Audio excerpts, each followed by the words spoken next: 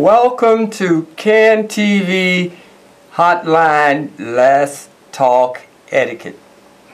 My name is Nathan Wright and I am the host of Let's Talk Etiquette. And we have a dynamic show prepared for you, but before we get to that, I'd like for you to call me. You can call 312-738-1060. Let me give that to you again. 312-738-1060. And again, we have such a dynamic show all in plan for you, all ready to go. But let me say this, my co-host, Miss Gina Jameson, she got caught up in traffic. And it's a terrible night out there. As you know, if you're out there, if you've been out there, you know how the weather is. So she may be able to get here in time, but if she does not, then we're going to go ahead with this show. The topic for today. It's the topic we had last week. This is part 2 of our topic from last week. Table and dining etiquette. Yes, what an enduring ritual that we know as table and dining etiquette. Last week we covered, let me give you kind of a look at what we covered last week so that you can kind of get a sense of what we're going to talk about today. Yeah, let's see here. My overhead, there it is. Now, if you remember this layout from last week, you can easily see that the table is set informal. And the reason it's set informal is because the napkin is off to the left. And of course, your knives and spoons are on your right, and your dessert utensils are at the top of the plate, and all of your drinking utensils are off to the right. Now this is important because this is really about international dining. It's really about how the table is set regardless of whether you're in America or you're in Paris or you're in London or you're in Canada. The table will be set consistently like you see it that in this diagram here. Give it to you again. Okay? So the reason it's set that way primarily is because it favors the European style of dining. In other words, in Europe, you favor your left hand. So as you can see in the diagram, my forks are on the left side, and my knives and spoons are on the right side. So this is, in essence, favors the left hand because in Europe, they eat with their left hand. Whereas in America, here, we like to do it what we call the zigzag, switching the fork from the left to the right. And this is the difference in the fundamentals of eating European versus eating American style. And so I want to start out talking about European dining. It's much more simpler than eating American style. You're least likely to drop a utensil and embarrass yourself because people will take note if you drop a utensil. You can imagine how that sounds when you drop it. But if you keep the fork in the left hand, then of course you're able to manage it from that point of view. Okay? Now there are 4 basic rules to eating, whether you're eating European or eating American style. But because we're going to start talking about eating European, the basic rules is you start first by placing your napkin in your lap. Second, of course, depending on where you're having dinner or lunch at, if you're having dinner in a restaurant versus having dinner in your home or you're a guest of someone in their home. So there are a set of rules that dictate exactly what you do under those circumstances. But we're going to just kind of simplify it today so that you have a little better basic sense of, what's required to eat European style. Now, once you have your napkin in your lap, and remember, your napkin is always to be to your left. In other words, the napkin is on the left side because your napkin should be brought from your left side and into the space between you and the person sitting next to you on your left side, and then allowing that napkin to fold open and then place it into your lap. Okay? Now, like I said, there are several minor rules that you have to be aware of, depending on where you're eating. If you're in someone's home, there are rules of comportment, there are rules of protocol that you would have to adhere to because you are a guest in someone's home. And of course, the host and the hostess are really the ones who are you're their guest of, and therefore you would have to adhere to some things, basic things, just to show respect to your host and to your hostess. But I want to talk basically about the 4 fundamental rules of eating European style. Now, once you have your first course, and let's say, for example, your first course is soup, okay? Now, I do not have a soup bowl in this diagram, so we're going to just, go through the motions, okay? Now, we would take the soup, and the soup will be brought into you and placed on your place plate, okay? Now, basically, there are 2 kinds of soup spoons. And I'm going to see if I can slide these 2 spoons in here so that you can see them over this overhead.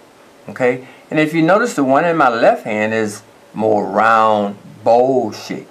And the one in my right hand is kind of oblong shape. Now, when you look at the spoons at your table setting, like in this particular setting, you can see the spoon is this spoon, the longer oval-shaped spoon. And, of course, not this spoon. Okay? So because your courses are in order, if it's soup, salad, your main entree, and of course your dessert. It depends on the host or the hostess to decide how those courses are going to come to you and what order they're going to come. But part of understanding how to read the table will tell you or give you a good sense what course is going to be first, second, third, and fourth. Now I'll go back to the overhead just quickly. Now, with this particular table setting, you can see that the first course is your salad. And why is it your salad? Because you start from the out and work your way in towards the plate. From the out and work. So the utensils are set starting, which is going to be the first course furthest out, and of course the second course next to it. And in this case here, it would be soup. So your first course is salad, your second, and of course you see the salad fork, and then of course you see the salad knife. Okay, those would be your 2 utensils you use for your salad. And then of course soup is next, so your soup spoon is here. So when the salad is taken away, then you have your soup that's served to you, and that would be second. Okay, and your third course, of course, is your main dinner, and then of course your dessert utensils are here. So your fourth course would be dessert. Okay, I hope you follow me. Call me. I'm waiting to talk to someone. Give me a call, okay? Now back to these spoons, because in this illustration I'm giving you, I said that soup was first. Now there's something very important about the 2 different soup spoons. And I'm holding them up here so that you can see them based on the shape of them. But the key to the spoons is how you eat with them. Okay? Now, of course, you have been taught that when you eat your soup, you always spoon away, and then up, and then into your mouth. It's always spoon away, not towards you, but spoon away, up, pause for a moment, then into your mouth. Okay? Now, this is your regular soup spoon. Your cream soup spoon is a little different. Okay, just a little. And what the difference is that of course, you spoon away, up, and you eat from the side of the spoon, like this. And when you do that, they know you know. They know you have been educated on how to dine properly. Because this is the difference in these 2 spoons, how you eat with them. Okay, so keep that in mind as you develop your dining skills and you go out to show the world that you know how to properly dine. I think we have a caller. Caller? Yes, and good evening to you, Mr. Wright. I missed you last week, sir? But I said I was going to be sure to catch you this week. And by the way, the Cubs winning 2-0. Okay. Listen, quick question got to ask. Yes. Is there such a etiquette of time eating your dinner? You know, I'm really old school. I always used to love to eat dinner between 6 and 7. And on Sundays, we always ate it about 3 o'clock in the Yes. afternoon. I want to know, is there such of an etiquette, what time you supposed to eat your dinner? And I'm talking about as a family setting, and sometimes I know that's kind of hard. All families now don't get a chance to do that, but I still believe in that. Absolutely. Number 2, I hate anyone putting a telephone on the dining table. I think telephones should be cut off. Absolutely. They don't have no business on the table. I don't think people eating should be looking into their telephone. Absolutely. So I just want to know, what is your opinion with that? And again, I had to call you. I'm sorry I missed you last week. I'm glad to see you here this week. Thank you. You know, when I get a chance, I'm going to give you a call because I know that you are teaching us something very important. And I think more people need to look and listen to the things that you have to say.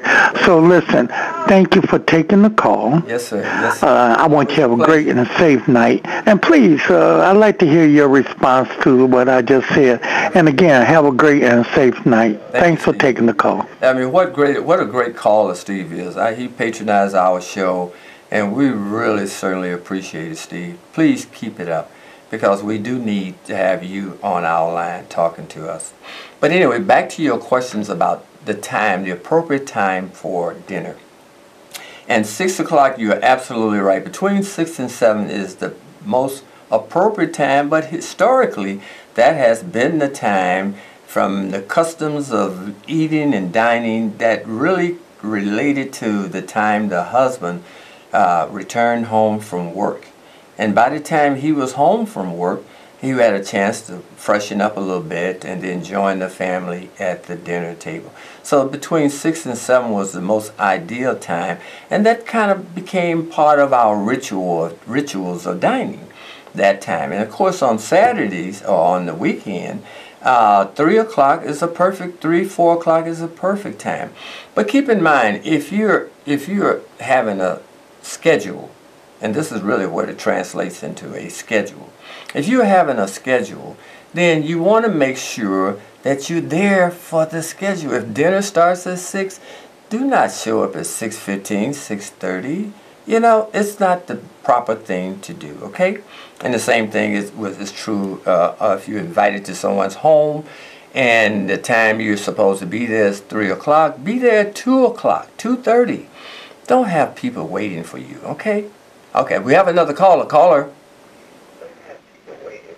Hello? Hello? Yes. Go ahead, caller. I'm sorry. Oh, okay. I should turn the TV off, shouldn't I? Yes, please. My question. Yes. I don't know whether this is the first time tuning into your program.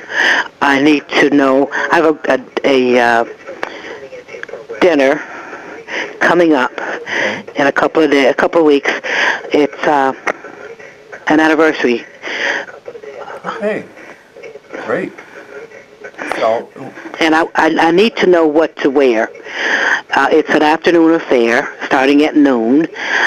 Can I wear black and white? Is that possible? Or I have a cream color that I'm contemplating wearing, but I don't want anything that's going to conflict with the bride. So could you kind of give me some input on that? It's an anniversary for a bride and groom? Yes. It's an anniversary, 10th anniversary party. Oh, a 10th anniversary party. Well, it depends. You're a guest, right? I'm assuming. You're not the bride, are you? Yes. Oh, you are? Okay. I'm a guest. Well, then it's up to you to decide what your color scheme is for your event. It's your event. I'm going to hang up so I can listen to you on the television, okay? Oh, okay. All right. A good question. They're celebrating their 10th anniversary, and congratulations. You have 50 more to go. Maybe you'll be celebrating your 50th in another 40 years.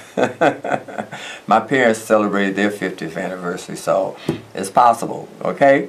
But back to your question, because the event is your event, so you decide the color scheme, okay? Just like at your first wedding, you decide the color scheme. we're a lot more liberal today in terms of colors than what we were 50 years ago, your parents or my parents or grandparents when they married. So you do have a lot more flexibility in that. But I think the key to it is what you put on your invitation. Okay, that's really going to set the tone for the entire event. And I'm assuming you're going to send out paper invitations as opposed to email or something like that. Okay? You want to try to keep it somewhat formal, even though it may not be as formal as your original wedding was. So I say to you, you know, you're free and flexible. I wouldn't encourage you to get too exotic. You know, some people can get very exotic. So it depends on, you know, what you feel and how you feel this would be the best way to celebrate your 10th anniversary. Okay? Thank you for calling, and please call again. Okay.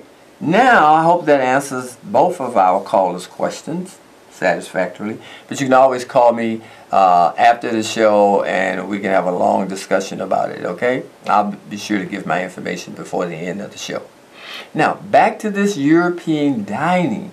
Okay, now that I talked about the two spoons, I want to briefly give you an example, because you'll be surprised how many people do not know how to pick up a utensil. You know, you may take it for granted that you do, but keep in mind that poise and grace is a part of the process. It's not really about the food per se. It's about the execution of your skills and how coordinated you are and how graceful you are. And then it becomes elegant. It becomes sophisticated.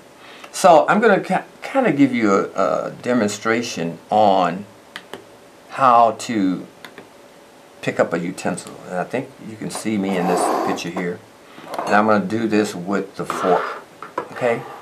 Now, generally, we teach our young people, and you'll be surprised our young adults do not really understand how to do this well.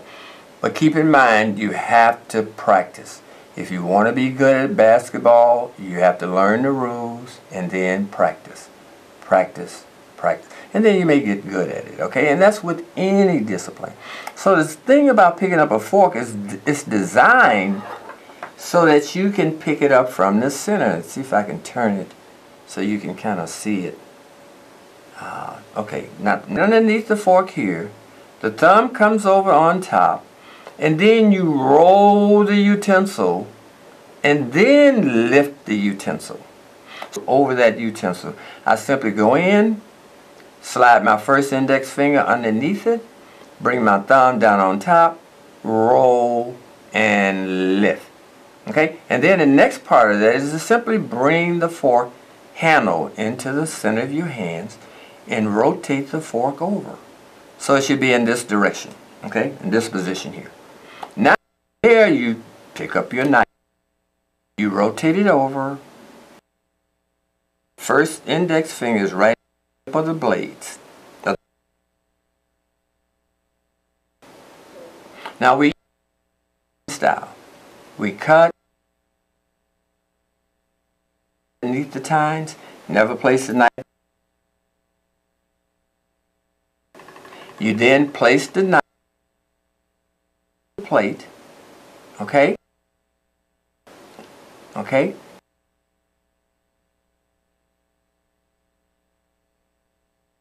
That when you eat in European style, you keep the knife in your hand, in your right hand. Then you cut, you pierce, up, and then in. The tines are always in the downward position. Now when you're ready to rest, you simply lay them down like this. You then take your napkin, you blot, okay? And then you drink. And this is a graceful kind of, you don't jerk with the glass like you're in a hurry and all of that, okay? Now I'm going to move these out of the way a little bit so you can see it better. Okay, then once you start back to eating, you roll the fork up, lift it, keep the tines down, the first index finger is right here at the head of the fork, the knife, and then you cut again. Now, once you finish eating this course, you simply take the fork and lay it at 5 o'clock.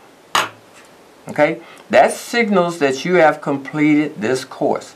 And then if you had one of these fine dining establishment, they would know by the placement of the utensils that you have completed that course, and they will remove them. Okay? So essentially, this is eating European style. It's very simple. Fork remains in the left hand. The knife remains in the right hand. This is why the knives and spoons are on this side. Regardless of whether you're right-handed or left-handed, the spoons, when you're eating your soup, the spoon should be in your right hand. You could be left-handed. You never change that spoon over to your left hand for comfort's sake. Okay? Learn to eat with your right hand the same as you eat with your left hand. Okay? So fundamental is that you have your utensils, the tines are always down. You can learn to eat with the tines down. It's not that difficult. Practice, practice, practice. Cut, pierce. You can use your knife as a shoveler to shovel the item up on the tines of the fork, and then you bring it up and then into your mouth. Okay? And of course, you lay this like this to rest. You blot. Then you drink. The reason you blot before you drink is to remove the particles from your mouth.